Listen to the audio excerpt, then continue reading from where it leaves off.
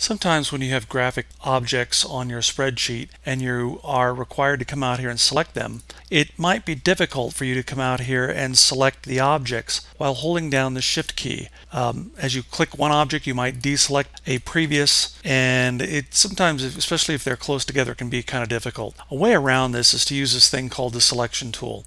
I'm going to go ahead and use this, and I'm going to start by putting it up on my quick access toolbar. Come up to my quick access toolbar, click the drop down arrow and choose more commands, and then under more commands, if I just take popular commands and look down here under the S's, I'm looking for the selection tool, which I don't see. I'm going to come down here and choose all commands. I'm going to go down to the S's for selection tool.